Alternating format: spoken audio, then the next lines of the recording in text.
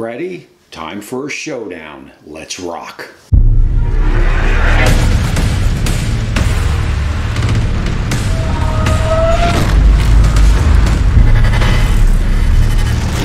Alright everybody, my name is Tommy and this is the Gallery Backyard BBQ, and this is a SmackDown Binders Worcestershire vs. Mustard, right?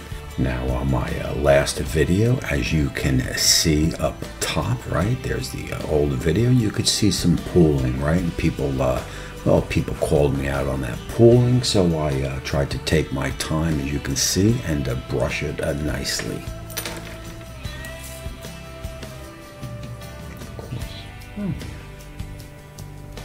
And on my binder, and now for my rub, I'm going with a straight salt, pepper, and garlic, right? Salt, pepper, and garlic, large grain, of course. And a little of that Weber's garlic, roasted garlic. I like that stuff. It's good stuff. Yeah, good stuff.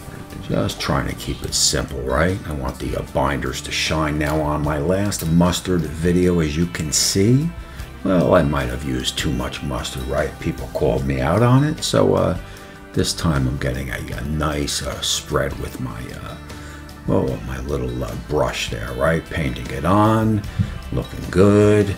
And listen, and that's that, right? And I'm using the same rub as I did on my Worcestershire, right? My Worcestershire. That is a large grain of salt and pepper, some garlic, and of course my Weber roasted garlic, and that's it. And there you go. Yeah.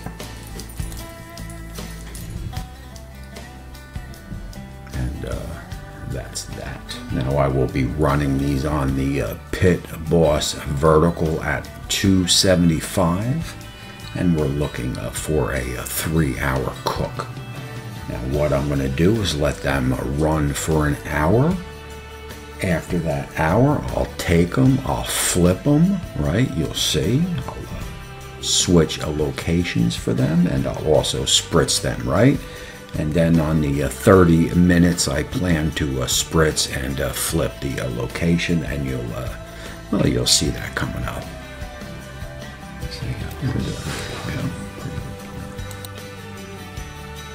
One does not need to tag the ribs to know which is which. And I'll be using my my Smart Tro count up timer, right, to keep track of the.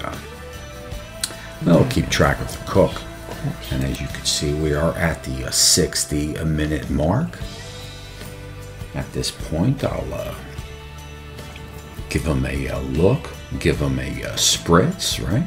And flip them around, of course.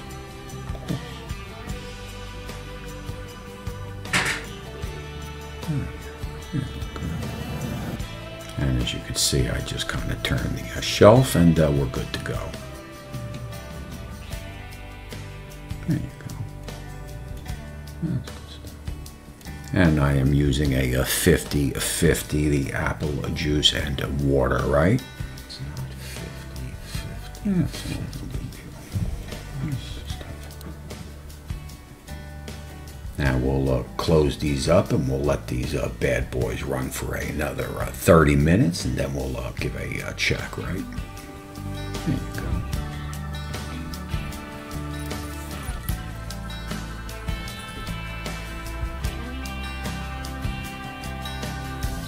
And a little spritz, spritz, spritz.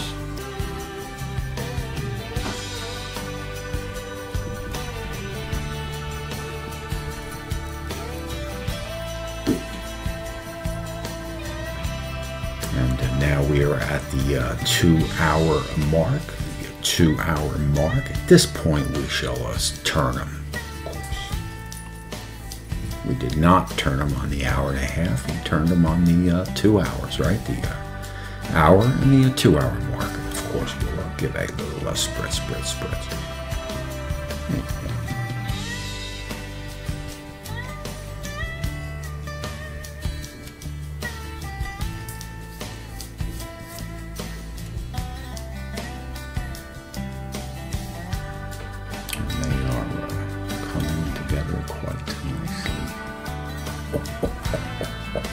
Yeah.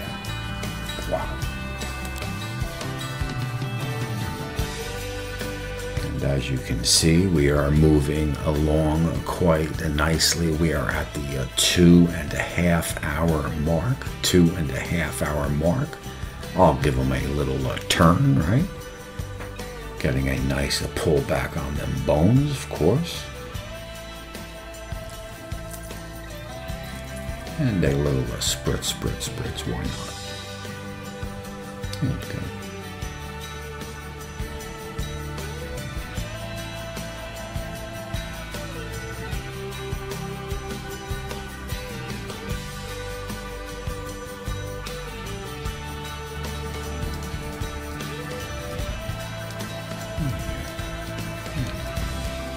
And we are right about at the 3 hour mark, so I'm just testing for, well, for toothpick tender, right? We want to go through the ribs kind of like a butter, right? Like a soft melted butter, of course. Not really looking at a temperature, just kind of put them through the ribs, right?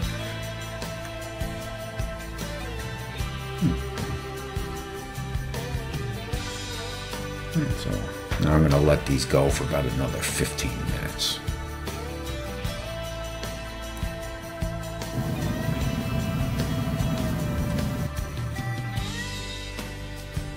Give them a little turn, of course.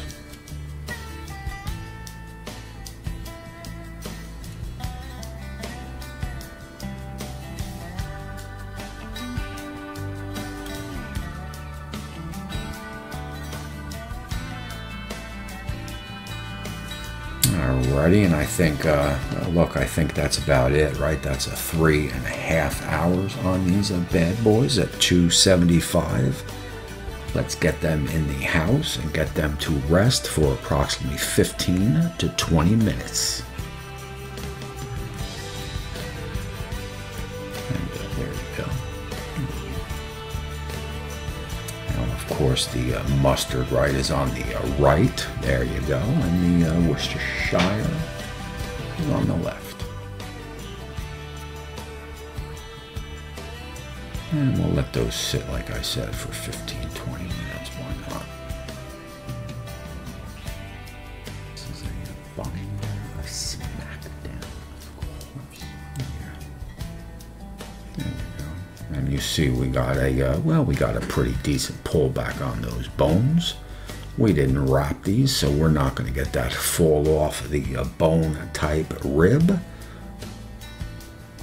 And what we're going to get is a good tasting rib with a nice bite, right? And of course Molly will, well, she'll take anything that may fall on the ground, right? Actually, I made a little special ribs for her with no seasoning on it. You may have seen them underneath the, underneath these ribs, right? On the pit boss. That's, well, that's Molly's little treat, right? And as you can see, we got a nice, well, we got a decent bark on both these ribs. I can't tell the difference besides color of either of the two. And I always like to go by taste anyway, right? So let's, well, let's get these cut up and go from there. And they look good. Yeah. Have it like that. Worcestershire. And that's good stuff right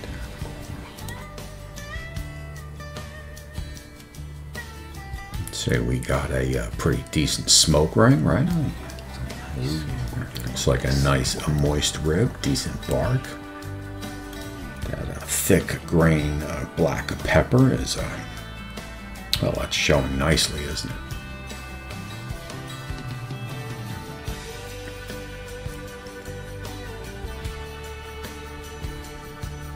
And now for the mustard, the, well, it's hard to tell, but the maybe the smoke ring is a little less, right? But who knows? Who knows? Who knows?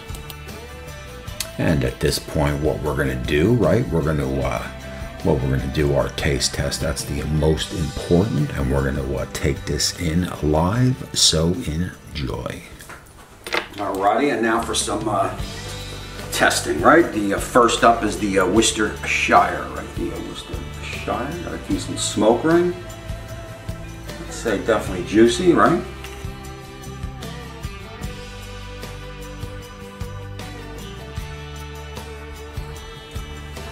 It's a great rib, for sure. Now the mustard, right? Got a nice smoke ring.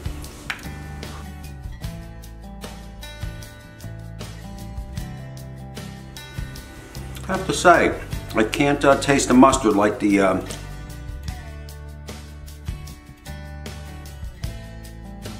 that's a good looking rib, man. That is a freaking good tasting rib. I don't know. I'm gonna have to well, I'm gonna have to dig a little bit further into this test here with a little Sweet Baby Ray's, right? Poor me. Cheers.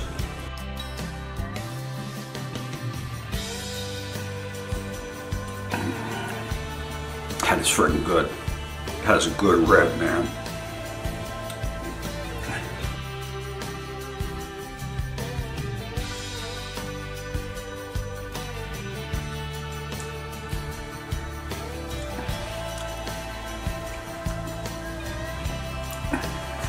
I mean,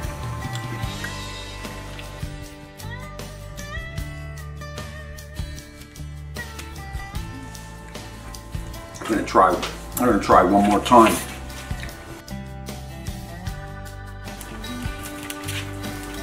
That's the Worcestershire.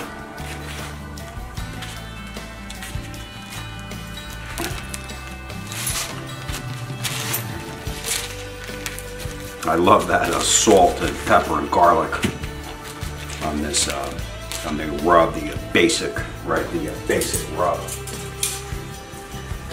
And again, here's the, well, there's the Worcestershire, right? The Worcestershire.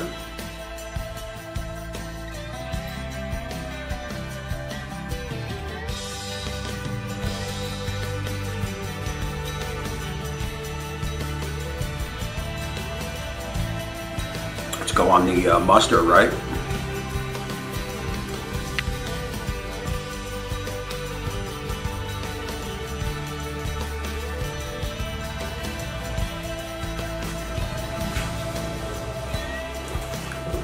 Perfect bite.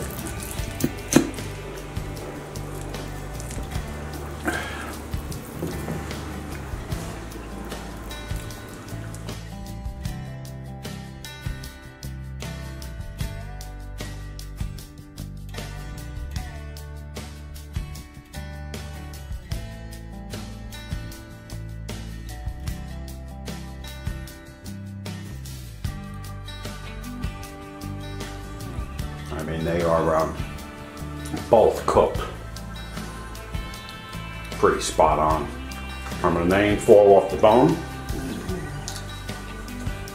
but if I wanted to fall off the bone, I'd wrap them.